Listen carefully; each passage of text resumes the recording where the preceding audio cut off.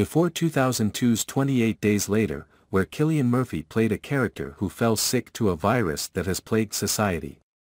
The genre of the movie was zombie, but the actor says it was dead before his film. In an interview with SAG-AFTRA Foundation's Conversations program, the Oppenheimer actor said the genre was unpopular back then.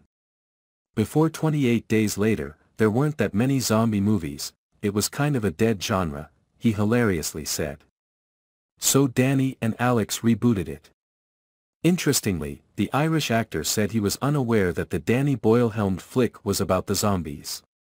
I wasn't too aware we were making a zombie movie, to be honest with you, Murphy noted, adding he hadn't seen any of George Romero's Night of the Living Dead series. That he continued, it was right around the time SARS happened and there was all this air rage stuff going on. So I never felt it was a zombie film. And I'm glad I didn't watch the Romero movies because I didn't realize how hallowed those movies were.